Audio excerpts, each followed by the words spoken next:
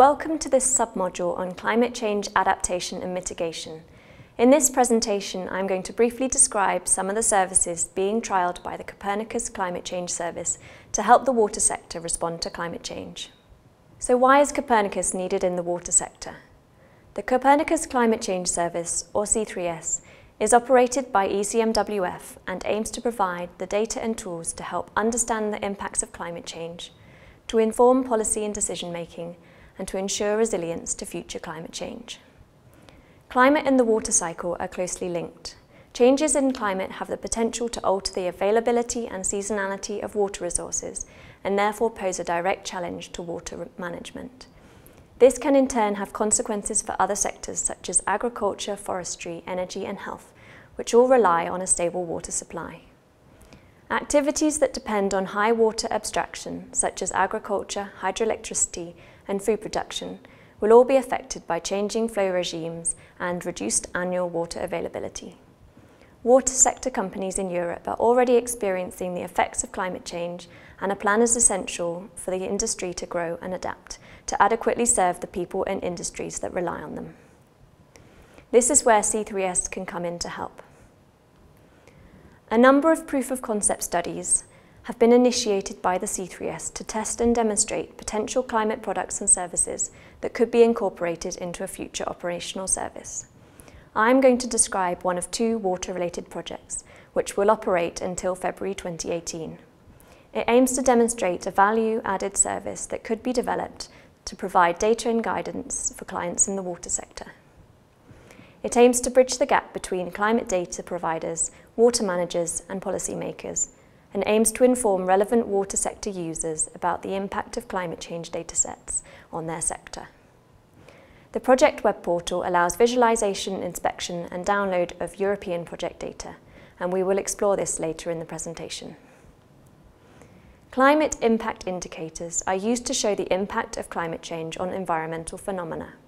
Over 15 indicators and ECVs are accessible through this demonstrator project.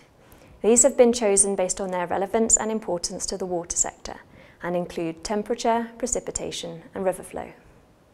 These indicators will be combined with climate scenarios and local data to create practical products for clients in the water sector. The web portal includes an interactive visualization tool which allows you to plot climate indicators and future projections. This plot shows the mean precipitation from 1971 to 2000, alongside the predicted percentage change in precipitation in the 2020s. The project webpage also provides a number of case studies to demonstrate how the climate datasets can be used on a local scale. One of these focuses on the Asopos River Basin in central Greece. This is a significant industrial region where the metal industry uses local water sources for production and waste disposal. Water is provided from two reservoirs, the Evenos and Mornos reservoirs, which are also the main reservoirs to supply Athens with water, and wastewater is released into the Asopos River. Over the years, industrial activity has put significant pressure on the water demand and availability in the region, as well as the water quality of the Asopos River. It is likely that climate change will only increase these pressures in the future. The clients of this project are both the metal industry and the environment agencies. The metal industry needs to assess the future water-related risks under climate change to ensure that the current water supply strategy and waste treatment facility are sustainable in the future.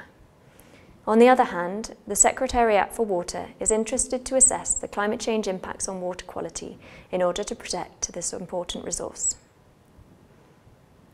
In order to assess the impact of climate change on water demand and availability, C3S datasets were acquired for a number of hydrological parameters such as seasonal river flow characteristics.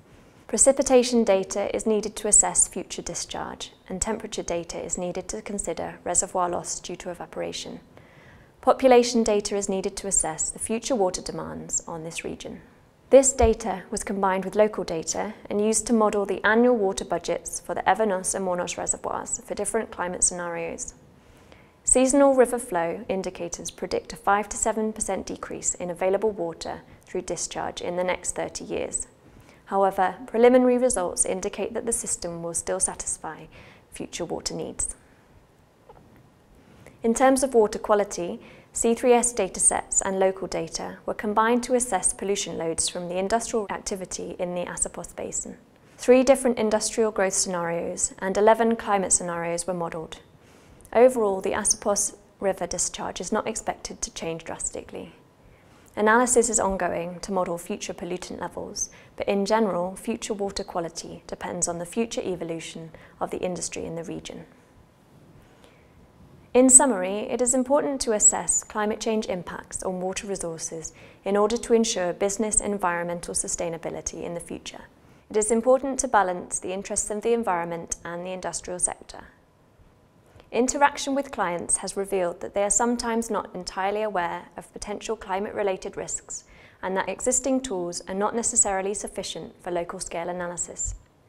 For this reason, this C3S proof of concept project provides climate data, climate impact indicators and future climate projections in an easily accessible format. It demonstrates a potential service that could be developed to bring climate experts and stakeholders together to discuss how the challenges of climate change can be tackled in the future. Thank you for watching this presentation on C3S and the water sector.